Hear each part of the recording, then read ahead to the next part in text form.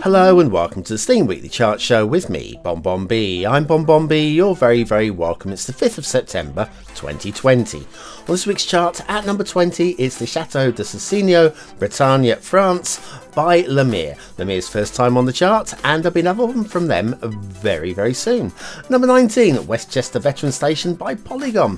What a really lovely looking station this is. Polygon really treating us with a fantastic looking rail asset. Number 18, Riverside Museum, Glasgow, Scotland by Luminou. Lumino's second item on this week's chart.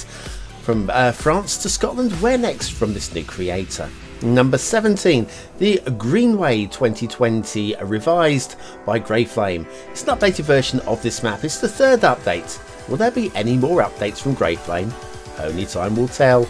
Number 16, the Plattenbau WBS 70 pack number 1 by Meister Monis. Meister Monis' first time on the charts, and it's a set of German flats. And number 15, the GMPD 4501 1954 Scenic Cruiser by EvametryE. This is the Intercity version.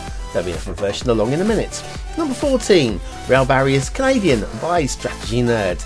Another asset where there'll be another version along a little bit later on in today's show. This is the Canadian version. Number 13, Pittsburgh Bungalow 4 by Bungalow Man. Now, for me, these aren't bungalows, but that's because bungalows in the UK seem to be a little bit different from Pittsburgh.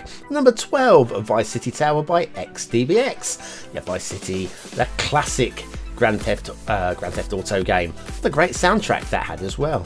Number 11, West Royal 63 meters by Smilies, based on a real building. This is a great build. Fantastic construct, well done Smilies.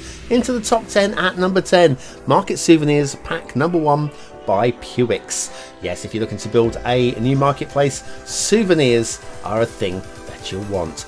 Number 9, GMPD 4501 1954 Scenic Cruiser by EvametryE. This is the non-intercity version.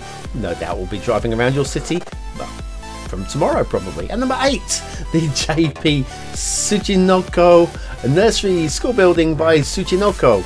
Sorry if I butchered your name there, Suginoko. And number 7, Sydney Transport Ticket Gates by Meshed. These look great. Look at the effort that's gone into those. Well done, Meshed. Like it a lot. Number 6, George Washington by Don B. Don B giving us more statues than we know what to do with.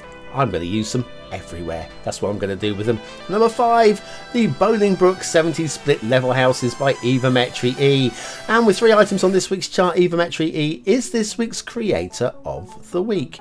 And number 4, the Thai District Office by Palms Time.